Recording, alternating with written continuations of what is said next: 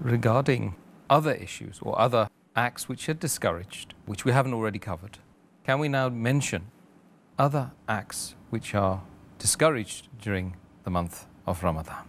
The other acts which are discouraged during the month of Ramadan is that many people, they sleep the full day because they're awake in the night, and they only get up for the salah and they go back.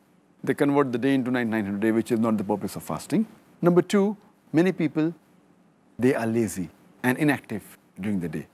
Number three, many people kill their time during the daytime with things like play, game, amusement, rather than doing things which are encouraged and sunnah of the Prophet. Number four, many of them, they give iftar party rather to show off than to seek the pleasure of Allah subhanahu wa ta'ala.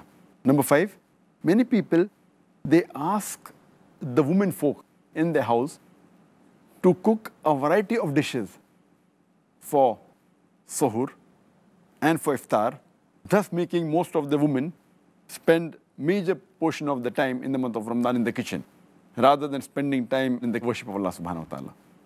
The sixth mistake that people make is that they spend a lot of time in renovation of their house in the month of Ramadan, trying to prepare for Eid, rather than worshiping Allah subhanahu wa ta'ala. The seventh thing that discouraged is many people stay awake the full night and indulge in activities which are unproductive rather than worshiping Allah subhanahu wa ta'ala. Number eight is that many people, they spend time in excessive socializing after Taraweeh, after Qiyamul Layl. Number nine is many people spend time in shopping. They spend most part of the night in shopping.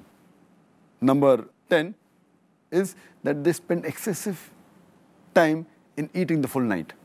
Number 11 is many of them, they spend the night loitering and roaming about rather than worshiping Allah subhanahu wa ta'ala.